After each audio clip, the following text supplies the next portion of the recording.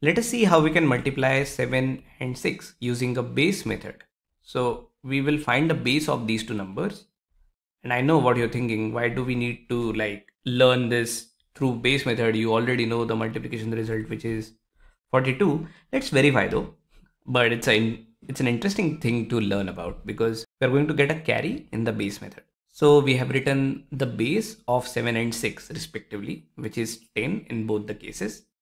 Let's write 7 and 6 in this fashion, and let's write the supplement of both the numbers. Supplement of 7 is -3.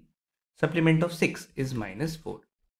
Now what we do next is that we complete the multiplication of -3 and -4, and also we combine either of the results, 7 and -4 or 6 or -3. In both the cases, we will get 3.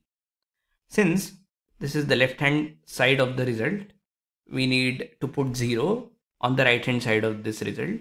Because the base is 10, we are just going to put 1 0.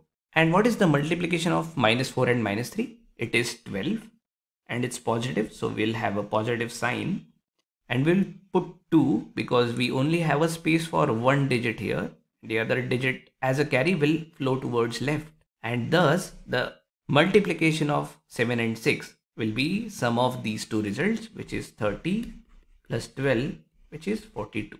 Therefore, 7 times 6 is 42, and it's verified. Let's try and solve another example where carry is generated. Let us say we wanted to multiply 83 and 94. So the quick thing that we'll do is to write the base in both the cases. Base is 100, and now we will put these numbers in a vertical fashion, 83 and 94, and we want to write the supplement for 83, which is -17. Supplement of 94 is -6. Let's place a horizontal line like that, and let's combine the result 83 and -6.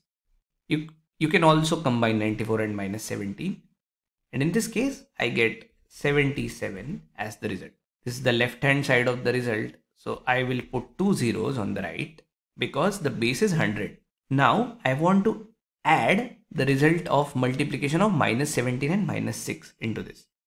So I'll add -17 times -6, which is 102. I'll just quickly write it. -17 times -6 is 102. But I only have two places to put the result. So I can only put 2 at the units place, 0 at the tens place, but this one is going to go as a carry on the left hand side, and therefore the result is going to be 7802, which is 7802, and therefore the multiplication of 83 and 94 is 7802. So what we learn here is that when we look at the base, according to that, the result on the right hand side is limited. According to the base, we need to put number of zeros on the right hand side space, and that's why in certain numbers, when the multiplication of supplements overflows, there is a carry generated, and this is how we can find the result.